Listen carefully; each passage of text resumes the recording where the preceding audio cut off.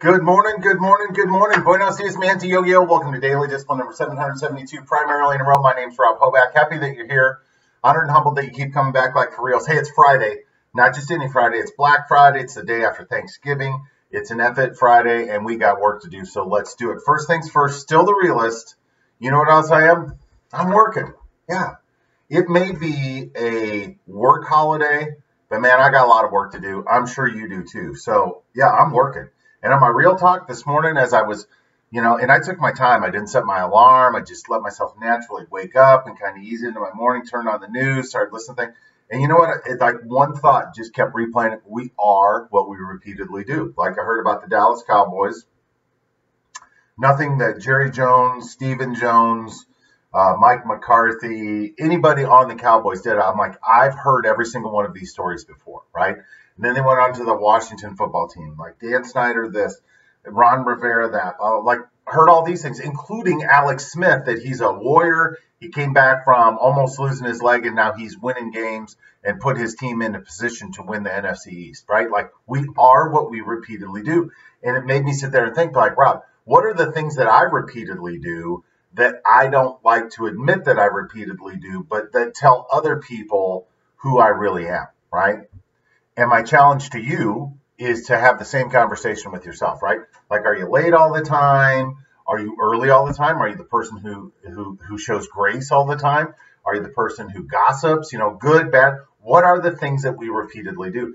And if we don't like what the answer is, there's only one person can change it. That's right. It's us, right? So remember that. We are what we repeatedly do, not what we think we repeatedly do or the things that we intended to repeatedly do. It's we are what we repeatedly do. All right, let's do our thank yous and we're done for today. Number one, God's been good to us in the good times. Yeah, yesterday, just lots of prayers of being thankful. And prayer works, right? Don't know how. That's why we put everything in the God is good buckets. Number two, thankful for the NFL. NFL has become just a big part of Thanksgiving festivities. And, I talked about it briefly yesterday. I can remember as a small kid going to Thanksgiving with my parents down to my dad's mom's house, which seemed forever. It took like 2 hours. That might as well have been 2 weeks for little kids, right? And we would get there and they'd be watching the Detroit Lions playing football. I can still remember the smell of my grandma's house, walking inward, the awkwardness, and I can remember it all, right? I'm thankful it's still around. Thankful for my family. I'm so thankful that my sister lives here. And, our bond just continues to grow tighter and tighter, which is amazing because, when we were kids, we only spent a few years living in the same house before I left and got on with my life. So it's a blessing. I'm thankful for positivity, right?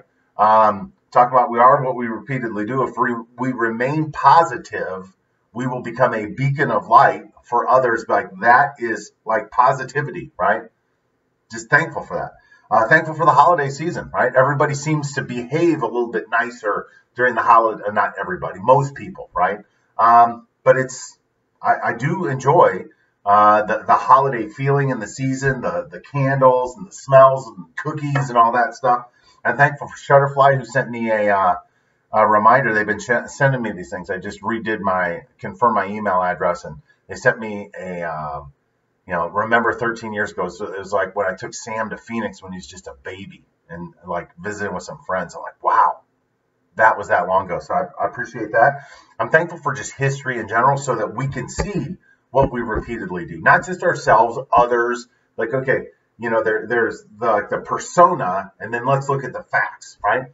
And then yesterday, as we were getting ready, I got a text message wishing me a happy Thanksgiving from my niece, Grace. And I can't talk about grace cubed enough.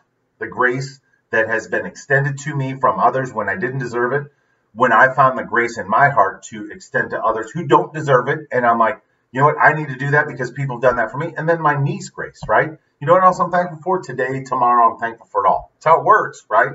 For me to be for me to be happy, it starts with me being thankful and grateful, saying it out loud, coming here, showing up.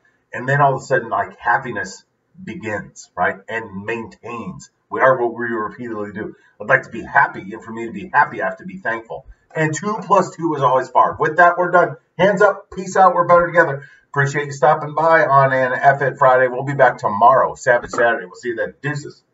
Hashtag Real Talk. Maybe we'll have a little Sunday or Saturday morning prayer breakfast with some leftovers.